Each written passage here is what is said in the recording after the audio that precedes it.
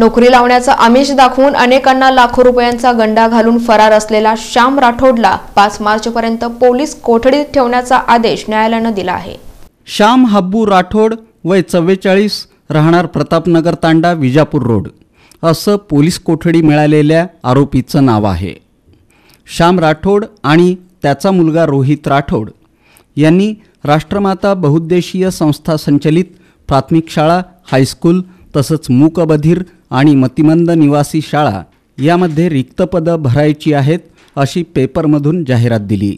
त्यामुळं प्रमोद आनंदा शिंदे, राहणार शिंदेवाडी, तालुका कराड, जिल्हा सातारा यांच्यासह अनेकांनी श्याम राठोड याच्याशी संपर्क साधला।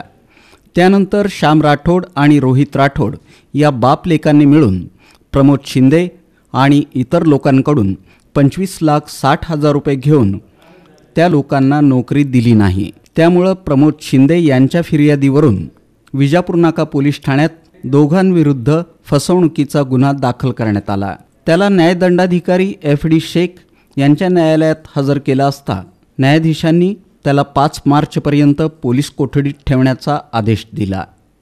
अधिक तपास आर्थिक गुन्हे शाखेतील सहाय्यक पोलीस निरीक्षक संदीप पाटील हे करतायत।